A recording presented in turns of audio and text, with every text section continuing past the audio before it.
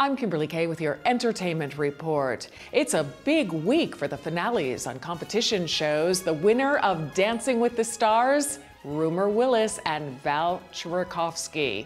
And if you're watching The Bachelorette, well, it's going to be Kaitlyn Bristowe, the Bachelorette, because the gentleman voted off Britt Nielsen.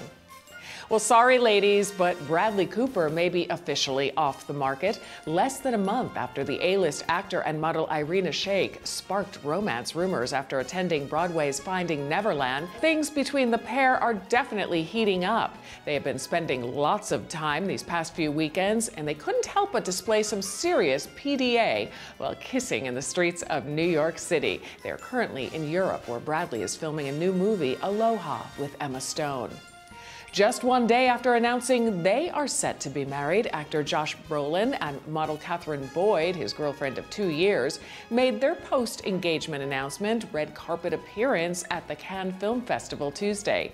This will be the third marriage for the 47-year-old Brolin, who split from Diane Lane in 2013 after 8 years of marriage. He was married to Alice Adair from 1988 to 1994 and has 2 children from that relationship.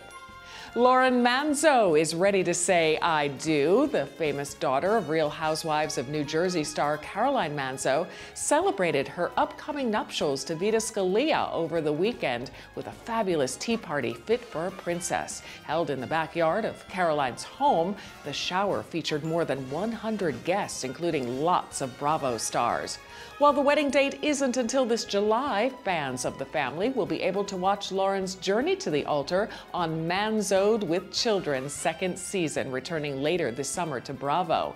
And Caroline's fiancé Vito works in the family business, an Italian food specialty store, the Best of Little Italy, located in Monroe.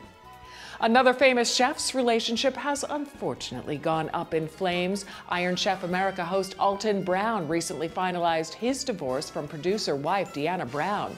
The couple separated in the middle of 2014. They have 1 teenage daughter. And this isn't the first Food Network star to recently experience some troubles in the romance department.